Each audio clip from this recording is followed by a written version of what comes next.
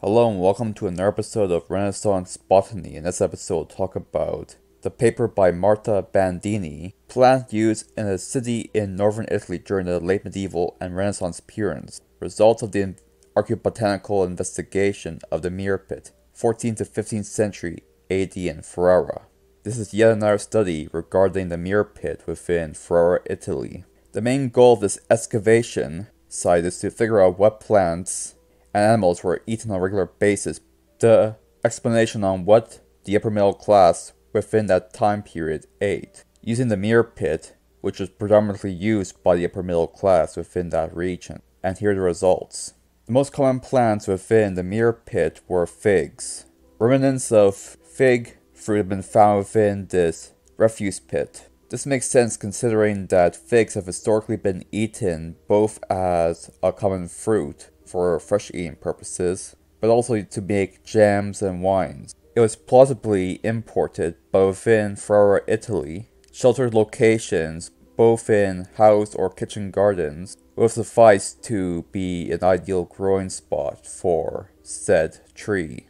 Grapes were second most abundant within the Mirror Pit, specifically the seeds. The high number of seeds indicate that this is a refuse pit for winemaking, or processing of some sort or another, as the pips were unbroken and showed no sign of teeth marks. It's likely that these grapes were used to make wine or syrup, and it makes sense since winemaking was a household task within medieval mansions, and during those ancient times people used to press only the individual grapes by trampling them in vats. This method would have not crushed the pips. This method was also used to make sapa, a type of syrup still in use today that is made from grapes.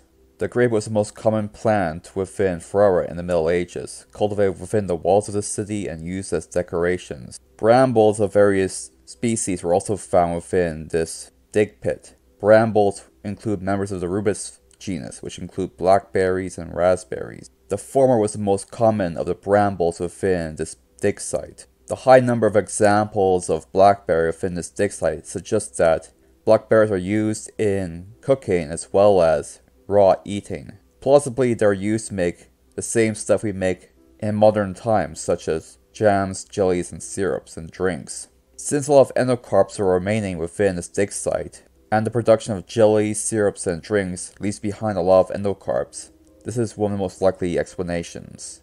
Although in ancient Rome, blackberries were traditionally captured from the wild for collection, cultivation seems to have increased during the medieval time periods. Cultivation is speculated to have begun by managing a portion of a forest within a region that had blackberries before gradually transitioning to replanting raspberries in cultivated gardens. Similar phenomena have been found historically in other species of blackberry, as well as Prunus and Fragaria species, as this pattern was found in 12th to 13th century France. Raspberry is scarce within this dig site, with the only remnants being possibly dewberries, a different species of rubus, which is also a wild plant. Medlars and mulberry remnants are also found within this dig site in high abundance. Both species have a historical use as both a decorative and fruiting tree.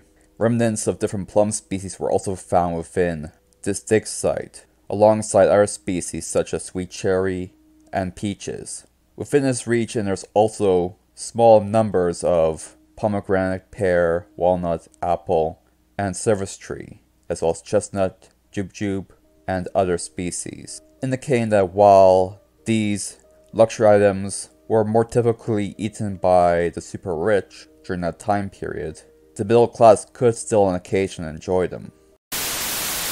From a vegetable perspective, the most abundant remnant of vegetables found within that dig site was purslane, which made up the majority of the dig site. Remnants of carrot, both the merocarps and the occasional seed, were also found within that dig site. Remnants of parsley, black mustard, anise, dill, fennel, coriander, poppy, cumin, and chamomile were also found within this dig site.